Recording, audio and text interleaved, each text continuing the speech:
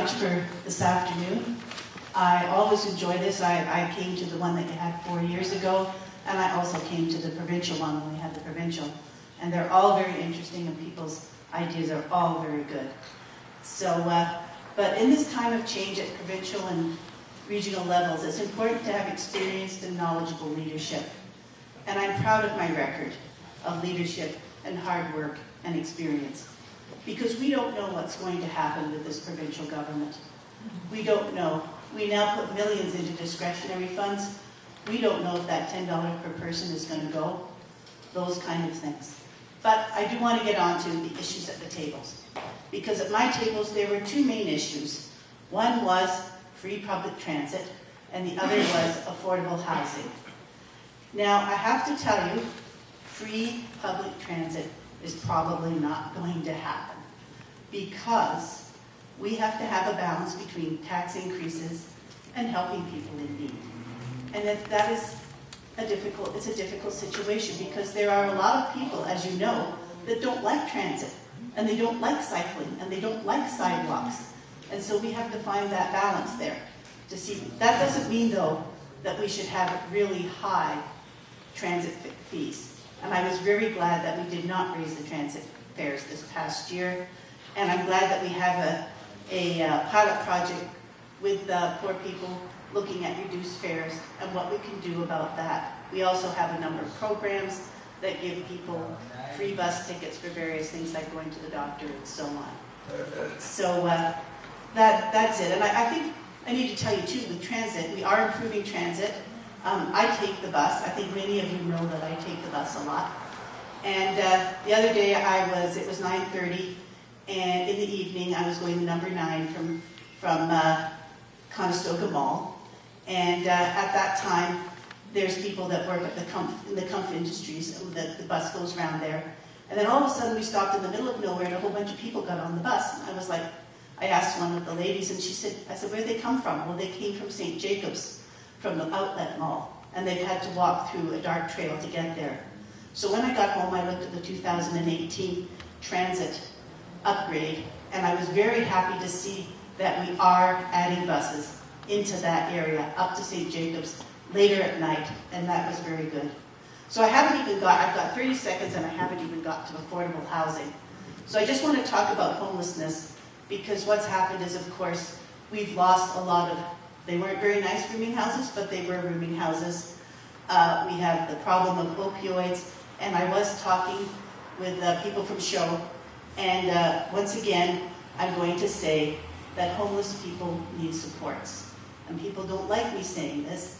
You can get housing for people, but a lot of the chronically homeless do need supports. And that's what we need to work on, as well as finding them a place to live. So I'll just say that janemitchell.ca, if you want to find out about me, and my cards are at the back. Thank you for being interested enough in your community to give up a Sunday afternoon when you could have been raking leaves, pushing them to the curb. But anyway, thank you for being here. Just a thumbnail sketch. I'm a candidate to represent the city of Waterloo on regional council. I was born and raised in the great metropolis of Wellesley, home of the Apple Butter and Cheese Festival. Have lived here in Waterloo for all of my adult working years. There's a business called Urban Good Family Funeral Home, just about 2 not building blocks, but lots from here that where I owned and worked for 30 years. I'm there part-time now. Much of my volunteer work in the last 10 or 15 years has been with the not-for-profit sector in Kitchener-Waterloo, and working mainly with people who have been marginalized because of a variety of conditions that are not their fault. Trying to provide affordable housing, food, with the House of Friendship on the new addiction treatment center. So I have a strong interest in issues of social justice, and I look forward to being able to put some of that to use at the region, where so much of the emphasis now is on social justice issues in the region. Some of the issues that were talked about at the tables I sat at were that intensification has been the cause of gentrification. Affordable housing is a result of that, and how are we going to solve that problem? I think I'm correct that the LRT project was approved in 2006 or 2007. And we're building it and completing it now. I wish we would have had a conversation in the last 10 years leading up to this, is what was going to happen with the displacement of people.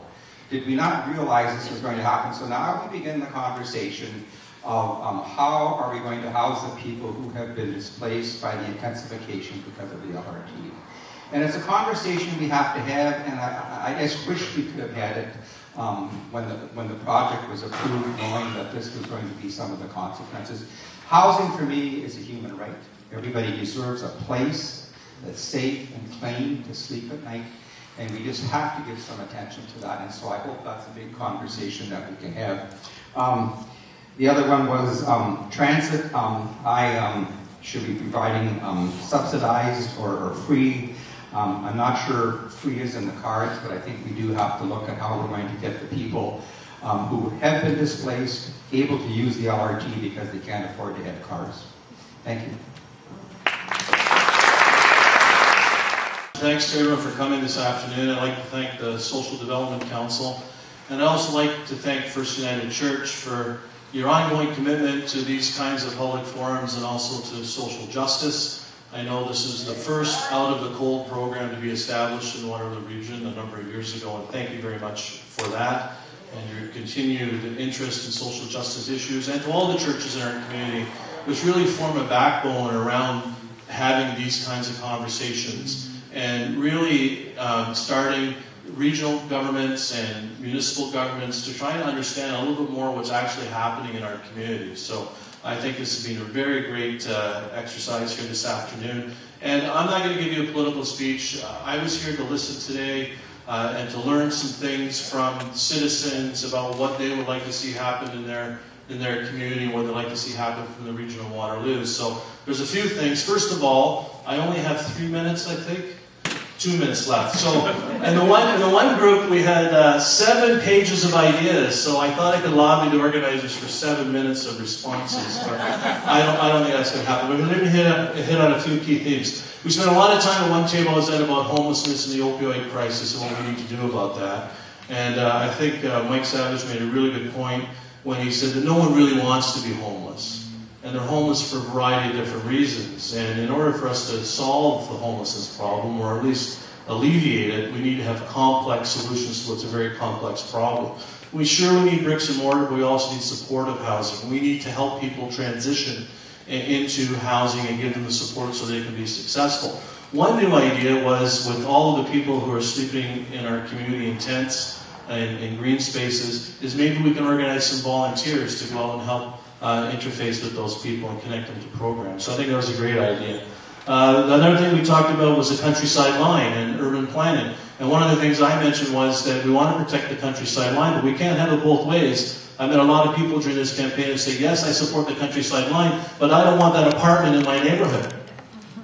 So you have to be, we have to be careful, but we want to protect the countryside line, but that means we need to have intensification. But when we have intensification, we need to do a better job of communicating with our neighbors in our community about what's going in to the neighborhood and how we can work together with that development. That's also related to affordable housing, because you can put in place a density bonus where if the developer says they're going to build 10 floors, you can say as a city, let's build 11 and make that last floor affordable housing. So those are a couple of ideas. One last idea is traffic flow. I talked to a gentleman about Caroline Street right here and how tight it is, and when the LRT comes, how difficult it's going to be to get in and out. There's a company in Waterloo called MyoVision. They do real-time traffic analysis and can control signalization based on when the LRT crosses, based on the amount of traffic that is along a corridor, and we can use that technology to improve traffic flow right through the city and right here at this corner. So thanks very much. There's a few ideas I heard and many more, but I don't have 7 minutes. So thanks a lot for coming out. To learn more about me, go to SeanStrickland.com. Thank you.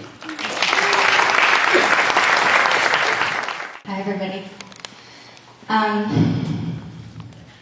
I didn't write anything in advance. I wanted to come here and listen, and I've heard a lot. I'd just like to tell you a little bit about me before I kind of repeat back what I've heard. I get asked a lot, being younger and knew this is the first time I've ever run for politics, why I'm here, why I'm doing this. And I think fundamentally, things don't change unless we change things. And we need to, as a community, figure out what our priorities are and how we're actually working towards those priorities. One of the things that I have been quite upset with is the lack of representation on our municipal government. We are not seeing a municipal government, a municipal infrastructure system that reflects the diversity of our community. And how are we going to have a diversity of opinion at the table? How are we going to be thinking about marginalized people, thinking about people who are left out of policy decisions, who are left out of stakeholder meetings, if we aren't actively seeking those voices, promoting those voices, and including those voices? So that's one reason why I'm running. I look different, I sound different than other candidates.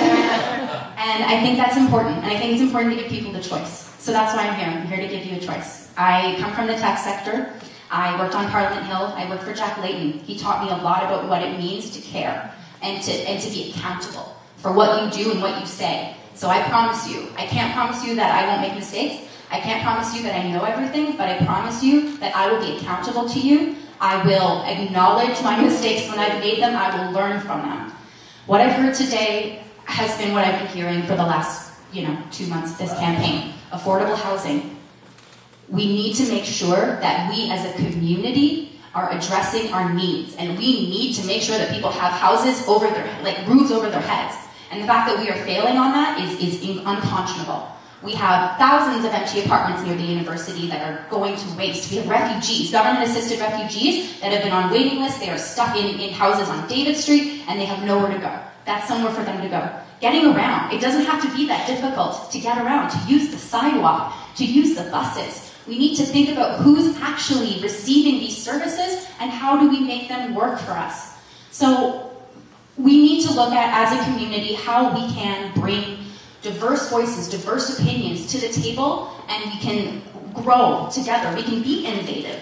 We can lead. We don't have to follow. We can make better decisions. But what we need to do, and the first step to doing that, is making sure that when we have an election, when we have an opportunity to change things, that we take advantage of it. So my website is beisan.ca. That's how you spell my name, BEISAN.ca. I have a lot of ideas there, and I look forward to meeting all of you after this. Thank you.